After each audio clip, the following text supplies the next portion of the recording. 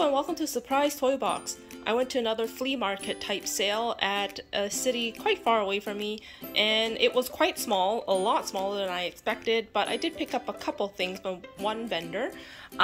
This is Carcassonne board game. It's advertised as brand new for $5, but you can see that the plastic wrap is like ripped, and then there's a lot of wear on the box, like on all corners. But $5 is not too bad for this game. And then we have this Lego Aliens Conquest Lego set, also unopened, for $10. And it looks like this box fell off a truck and was run over through traffic. Look how ripped and dinged and squashed it is. I asked if a lady would take 10 for both, but she said no, and we settled at 12. So this set isn't worth too much, like maybe $20-$30, but for what did I pay? So $7. It's not too bad. I think I have some of these minifigures, but yeah, pretty old, retired set. And then afterwards I went to the thrift store, and I was lucky enough to find a bunch of N64 stuff. So it was on a new cart that was already sitting out there, so I'm surprised no one grabbed them.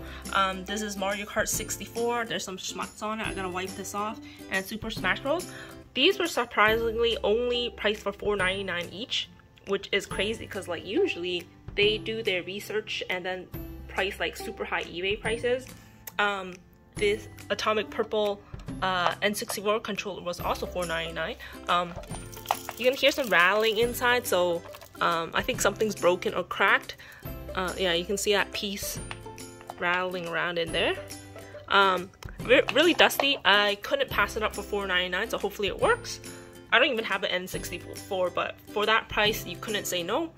And then I've also picked up this card game called The Mind. I played it before with my coworkers. It's basically a really simple game where the cards are 1 to 100. It's shuffled, and without talking, you're supposed to work together to place down the cards from 1 up to increasing numbers up to 100.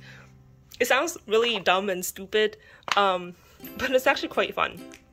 So this was $1.99, not bad.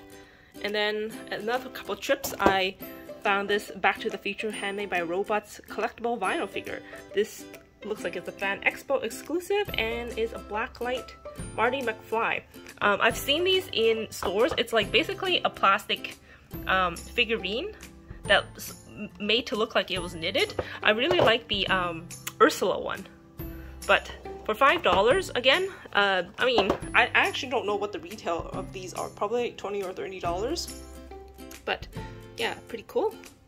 And lastly, I went to the thrift again yesterday and picked up this Ninja Turtles Tower of Doom action race and rescue game. The box is in pretty nice condition, but it is incomplete. This was $3.99. So this is the content. So you have this like cardboard thing with like a plastic thingy with like the sewers, 2 like pizza flipper things, and then paper pizzas, and then these swords. So it's missing all the swords, and it's missing, I think I have the full yellow pizza, but it's missing pieces with pizza. But I thought I would grab this just because it's pretty old, I think from 1990. And then I would probably try to sell this for parts. But yeah, for $3.99, I thought I'd give it a shot. But yeah, that is all the stuff I found in the last week. Until next time, like, comment, and subscribe, and I'll see you guys next time. Bye!